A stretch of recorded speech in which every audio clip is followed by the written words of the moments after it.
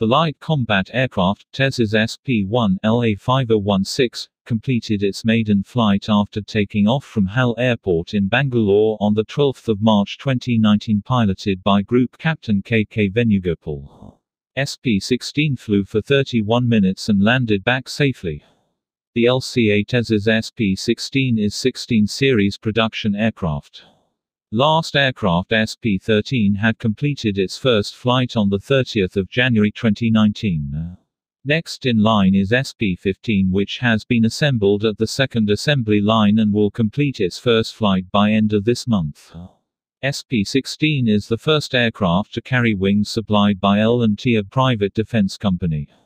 HAL promised that by next March 2020, 16 more FOC LCA-Tejas Mk1 will be delivered to Indian Air Force, and by March 2021 more 8 FOC Twin Seater Trainer variant of LCA-Tejas Mk1 to be handed over the Air Force, thus marking the completion of orders for 40 LCA-Tejas Mk1.